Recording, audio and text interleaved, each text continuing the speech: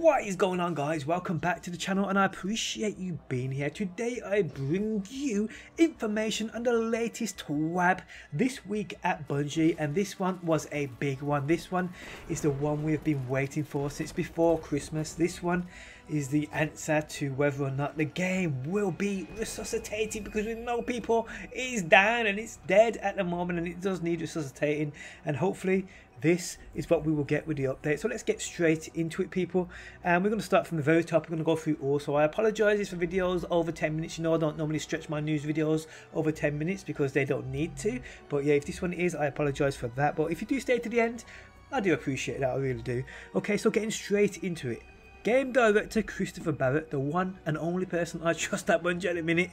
Hey everyone, at the end of last year I made a promise that I would update you on our plans for Destiny 2.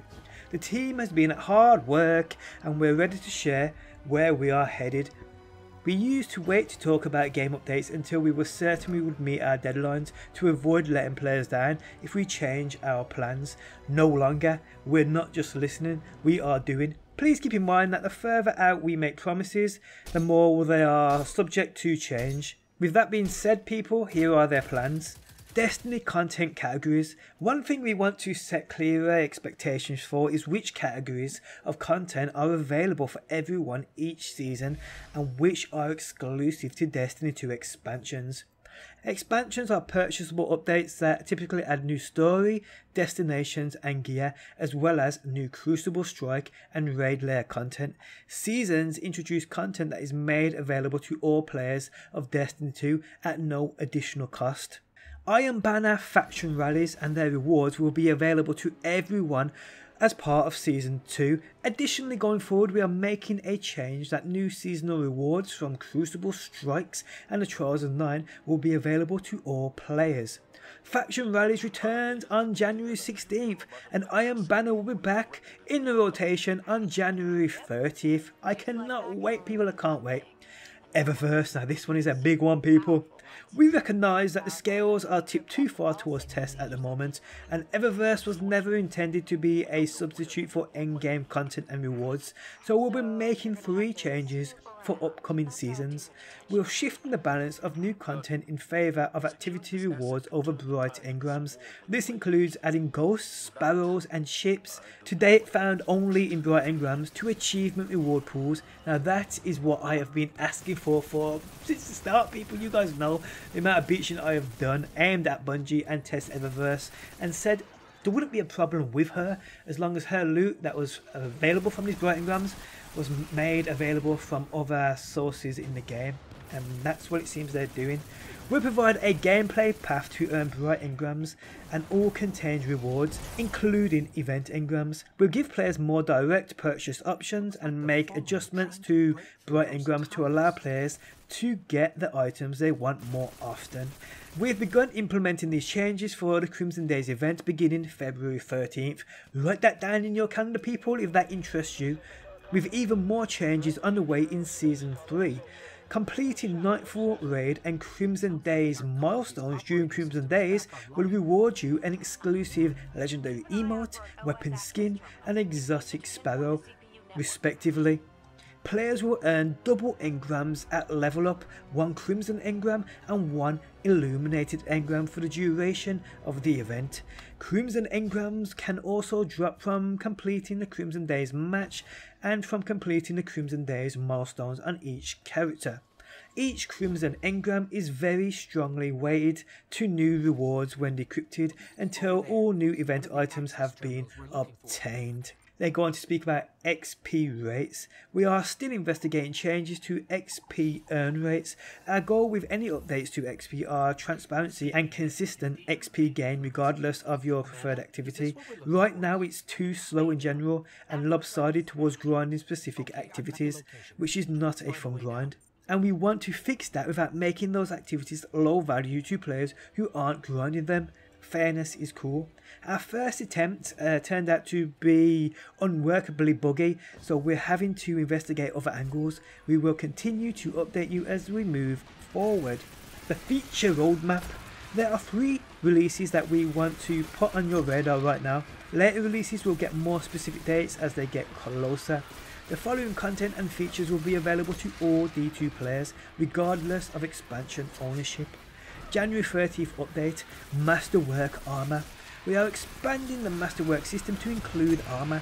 Masterwork Armour provides increased damage reduction while using your super. You can reroll the armour stat type on your Masterwork Armour, and similar to Masterwork weapons, you can upgrade a piece of armour to Masterwork by spending Masterwork cores and legendary shards. So that is pretty cool, and we also get a pick of a Masterwork helmet for the Master class, which is the Hunter, people. Raid, reward, rework. We are updating raid rewards to make them more unique and interesting. They will now feature mods with raid specific perks. Sounds amazing. And we are adjusting the rewards to ensure a raid item drops from each major encounter. The raid vendor will also directly sell Leviathan and Eater of Worlds armor and weapons for purchase with raid tokens and legendary shards, so that's pretty good. We are also adding a new ghost with raid specific perks that has a chance to drop from the Leviathan and Eater of Worlds final encounters. We intend to return to creating more raid and other activity unique rewards in the future. Strikes, Bungie, if you're listening, strikes. February update, strike scoring and high score tracking. Strike scoring is coming to Nightfall and replacing the current time limit mechanic. The scoring is similar to the Destiny 1 system, but with adjustments to emphasis, competitive, execution of strike objectives, and support for player selectable score modifiers. In February, Nightfall high scores will be exposed in game via new emblems and will unlock rewards. We also have plans for clan and community high scores in the works. Sounds pretty cool. Mods 2.0. Work is underway on a full rework of armor and weapon mods.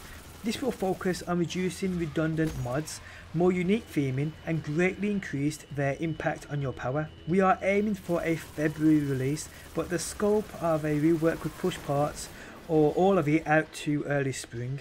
We will be evaluating how mods play into the Bright Engram economy as a result, because we're sensitive to pay to win outcomes. That's good to hear, to be honest, not gonna lie. Quick play improvements. We are adjusting game mode rules to increase the pace of gameplay and power ammo acquisition in quick play. PC tower chat. We are adding text chat to the tower for the PC version of the game. Exotic repetition reduction. This will prevent players from receiving the same exotic twice in a row. You may still receive duplicates, but you just basically ain't going to get 2 drop of the same exotic in a row, and this happens to me so often, people. Fire team members on destination map. You will finally be able to see the other members of your fire team on the destination map. No more having to ask your fire team where they went when they fast travel to another landing zone. That is pretty cool too. Spring 2018. We're taking the time we need in development of Expansion 2 that will allow us to react to player feedback from Curse of Osiris. In the coming months, we'll talk to you more about what you can expect to find in Destiny 2's next story. The team is eager to show you what they've been working on. Independent of Expansion 2, the team will deliver a number of new features that will be released before or during Season 3. Every player of Destiny 2 will receive new content in the following categories. Crucible. We want to give players new reasons to play, more variety and balance improvements. Spring will bring a number of exciting and long awaited features to the Crucible. Crucible rank. Beginning with Season 3, we will introduce seasonal Crucible ranks. There will be 2 different ranks for players to pursue. Valor, a progression rank that goes up as you complete matches. Winning helps you move up faster, but there are no loss penalties. Absolutely amazing, people, and we need this, we seriously do. And we got Glory, a progression rank that goes up when you win and down when you lose. Performance is how you move up here. I just can't wait, people. I mean, like, I enjoy PvP, you've probably heard me say 100 times over, but I just find myself getting bored really quick because there's no depth to it. There's nothing to play it for. With a rank for me to chase, I'm totally down. I am totally down, people. Private matches. Private matches are coming to all players of Destiny 2. Players will be able to invite their friends to play on the map and mode of their choosing. 6v6 playlist. Damn! We're bringing 6v6 PvP to Destiny 2 in addition to the current 4v4 game modes. That is great news. That is seriously great news. Mayhem event. Mayhem will return as a limited time event during Season 3 and going forward. I mean, like, this is something I still don't agree with. This needs to be here 24/7. I mean, Mayhem is seriously fun. It really is. It's where it's at, if you ask me. Additional fixes. We're making some changes to make quitting less common, and behind the scenes security improvements to help improve the overall Crucible experience. Additional highlights: weapon and ability balance pass, sandbox adjustments based on player feedback and data from the live game. The sandbox team will share specific changes as we lead up to Season 3. Exotic weapon and armor balance pass. Exotic weapons and armors are receiving a comprehensive design pass to ensure they stand out from the rest of the gear and offer new, exciting, powerful ways to play. Sounds good. Seasonal reputation. Specific vendors will now display a seasonal ranking. Earning reputation will unlock unique seasonal rewards and will reset each season. Improved Iron Banner and faction rallies. In addition to the changes that you will see when Iron Banner and faction rallies return this month, we will continue iterating on these to make them unique, exciting experiences that you will look forward to. Playlist repetition reduction. This feature solves the problem of experiencing the same playlist entry multiple times in consecutive or frequent succession for both Crucible and Strikes.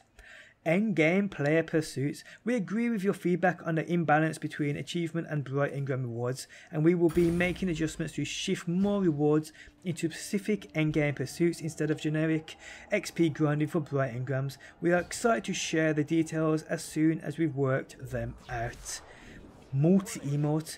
When multi-emote launches, you will be able to choose which emote you have equipped to each of your 4 emote slots. Great. Vault space. Now this is a big one, people. We are targeting an additional 50 slots to player vaults. We don't believe just adding more space is a complete solution and are actively working on other changes to reduce load on your vault space.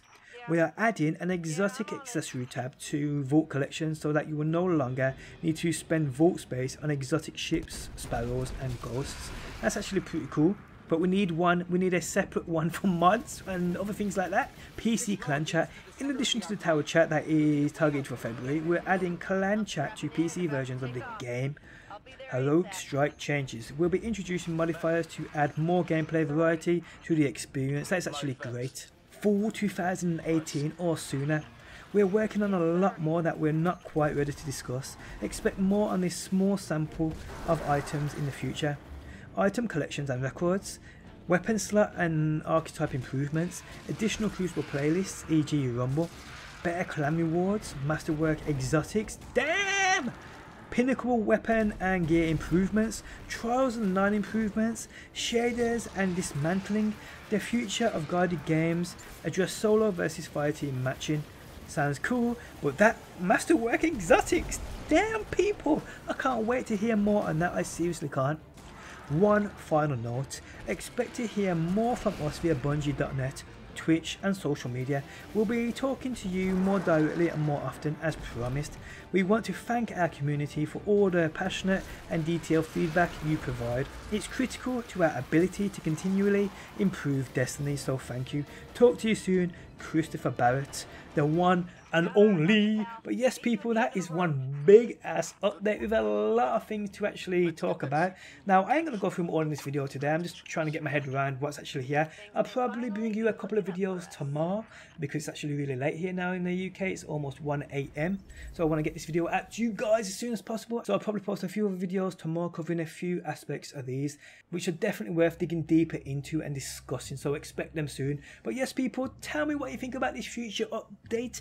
Are you looking, well, future update shall I say? There's so much here to talk about. But guys, I hope you enjoyed the video. Thanks as always for stopping by, and hopefully people, I will see you on that next one.